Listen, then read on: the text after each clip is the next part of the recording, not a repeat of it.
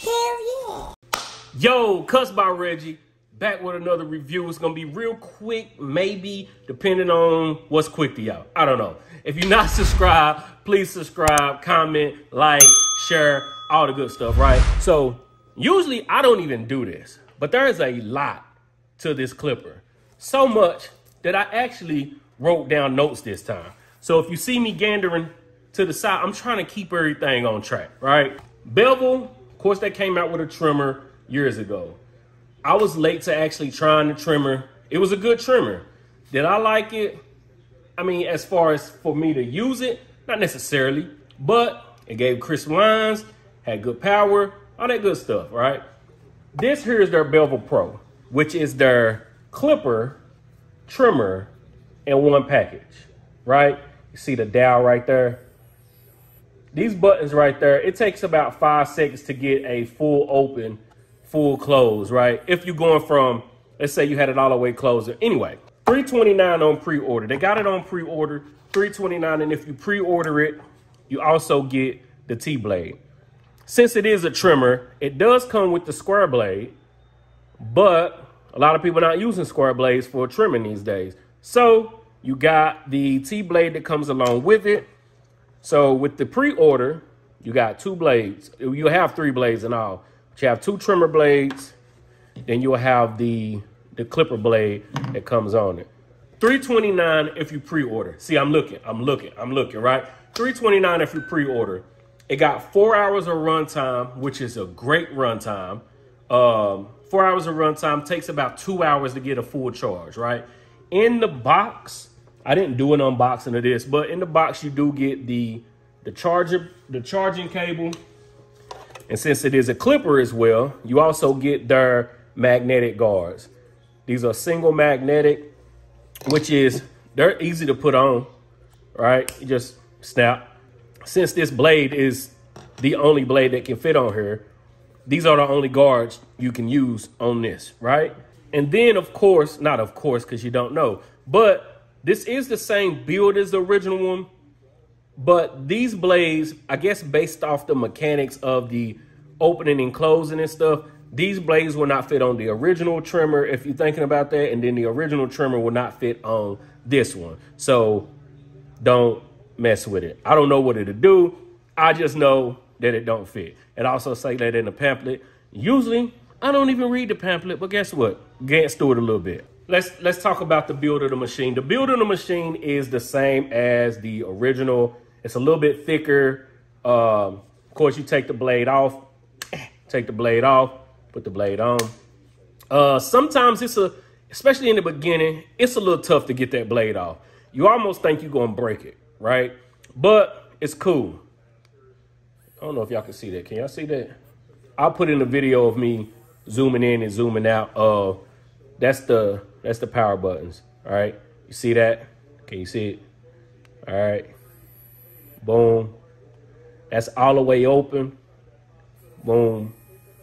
All the way closed. It takes about 5 seconds to, if you're coming from all the way closed to all the way open, it takes about 5 seconds to get the full extension. But the LED light is there. That's the battery power. If it's all the way charged, it's going to be all the way around, full circle.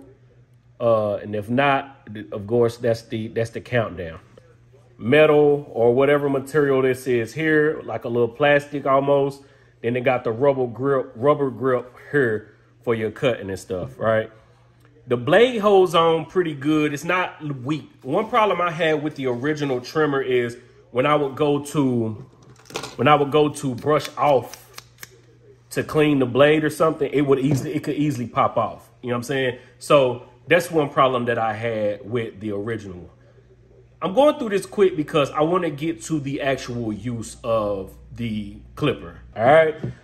The guards, we're going to talk about the use, but the guards are pretty nice. They're thick, right? When you're fading against the grain, it cuts down pretty good, but you kind of got it.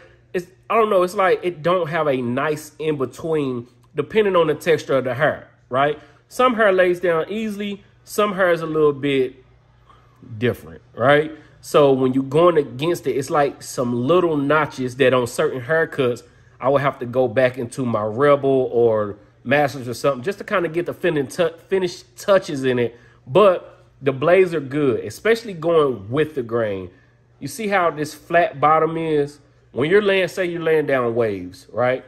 If you're laying down waves, the way that this just sits, they're easy to snap on. So snap on, it's like if you're going against or laying down waves, it just sits right there on the head. Like it sits perfectly in like a 90-degree angle for you to get the hair to lay down. You know what I'm saying? So I like that. Cutting through bulk. It's decent with cutting through bulk. It's not the best, right?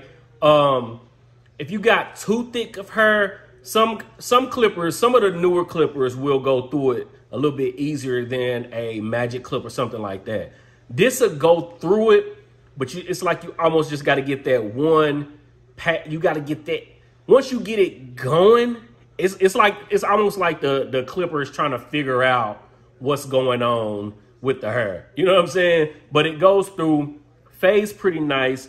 The blade on here is really good. I really wanted to zoom in. I don't know if it can. All right, so you see that the blade is thin. See that full open? I don't know if y'all can see that or not. I don't want it to zoom. It's like it's focusing on me and I don't know. But there's the blade, all right? Full open, full close. All right, so let's get with the full use of the clipper. Fades nice. A lot of people are like, it's gonna add time to the clipper or to the cut, which it does. It actually does add time to the cut.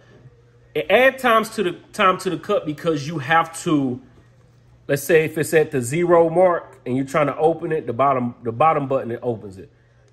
You hold it and it takes a second to get it to actually start going because it's not a quick touch, right? Which is a good thing because when you cutting and you holding it like this, the buttons are not sensitive. It's almost like a thumbprint on this bottom one right here where you can just hold your hand. They're not sensitive, so it's not gonna knock. You're not gonna push the button accidentally, and it's not like a touch screen. You know what I'm saying? It's pretty good on that. So it does add time to your cut because you have to wait for that to adjust versus a lever, right? When you're cutting lever, you can move it quick, right? When you're doing this, you have to hold, and let's say you're fading. So you got to get back into where you was going. So it's almost like, and I know there's going to be somebody that's going to be like, well, it's something to get used to, blah, blah. I'm talking about my experience. This is my opinion. So let's say I'm starting it down. I'm doing a ball fade. So I'm starting it down in the 0 position, right? So instead of me playing with the lever and finding my spot, it's almost like I got to stop, look at it, make sure I'm in because it's in 1 millimeter or 1 centimeter increments, right? So you got to keep looking at it to make sure you're in the same spot. You know what I mean? So it's not like a quick lever. You know what I'm saying? But then it takes time because, so while you're waiting on that, you put a blade on because you was just in a full open position. You put the blade on to go up to the next fade texture or the fade step higher. Now you got to wait to close it all the way back down and then go into it. And then you open it up a little bit, then you cut it, right? Which I said, it only takes about 5 seconds to get a full open. So it's not like it takes too much time. It just adds a little bit of time when you're trying to get a cut done. You know what I'm saying? Versus a lever, you got the comb and you just going through. You know what I'm saying?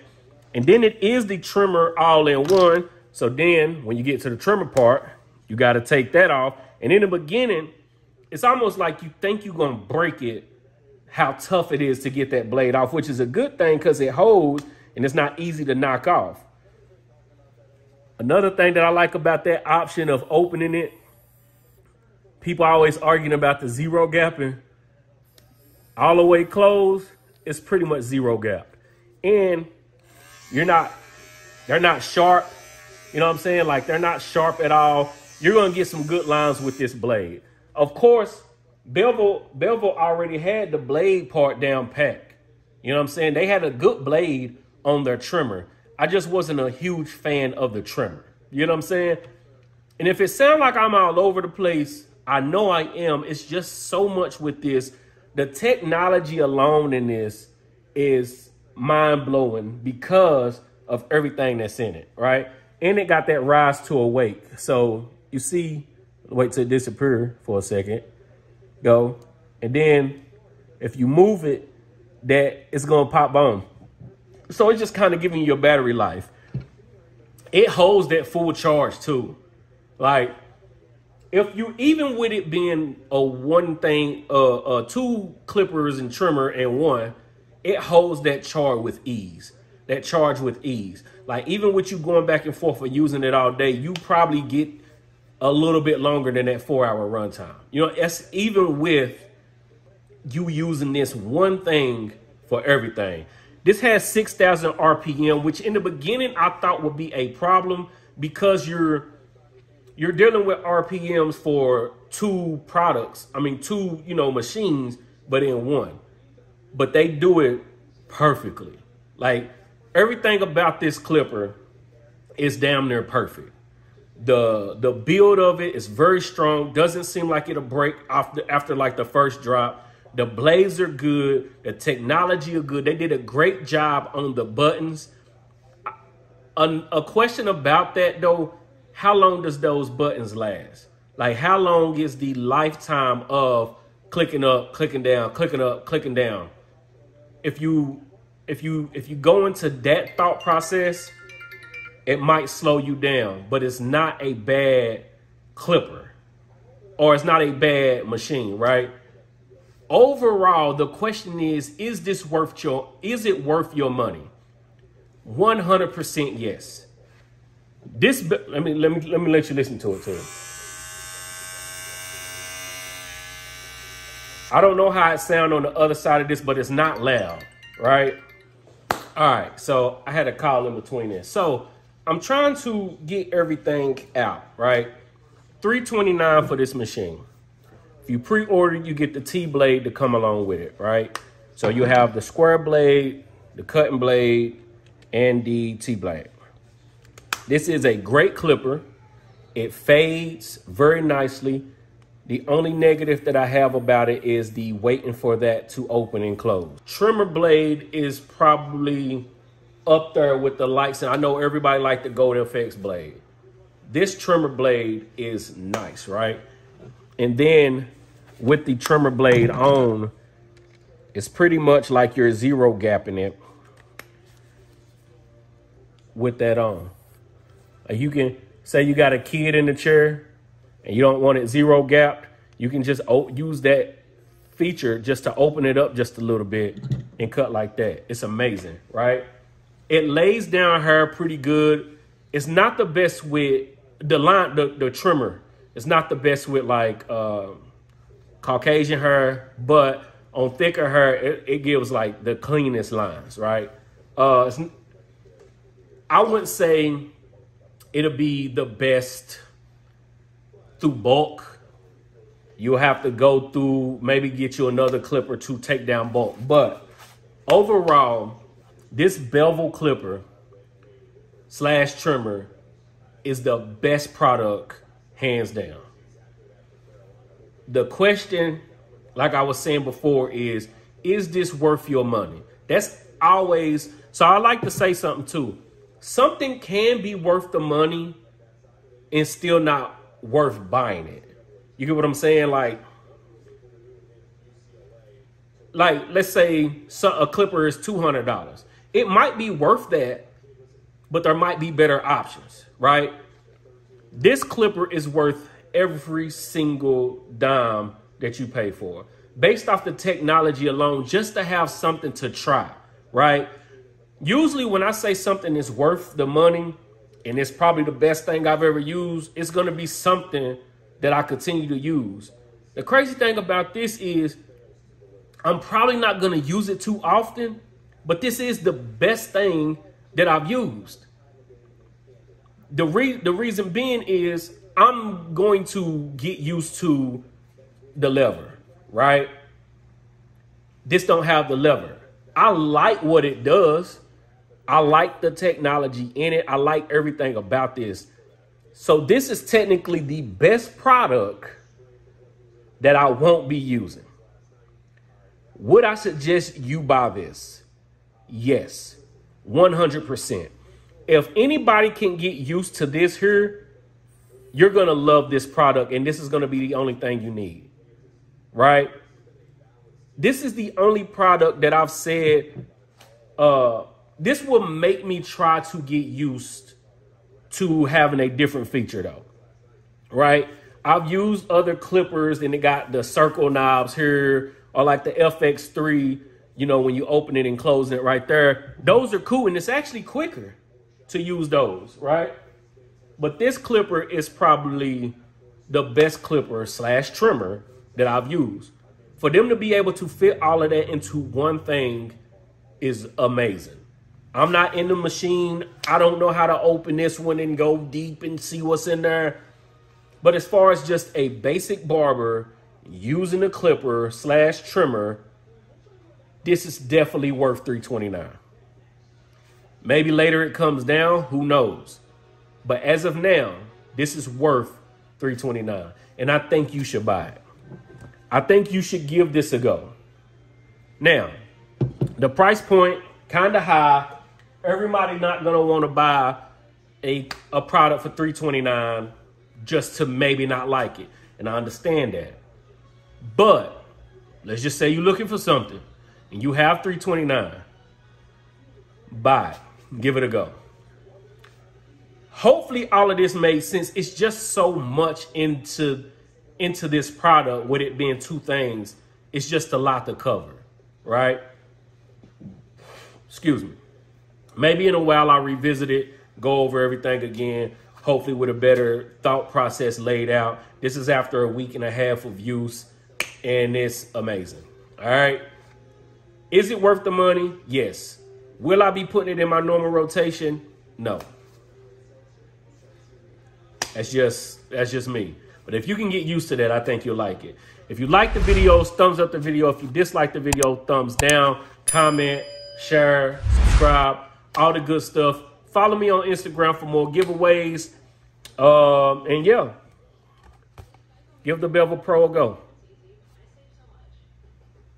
Peace.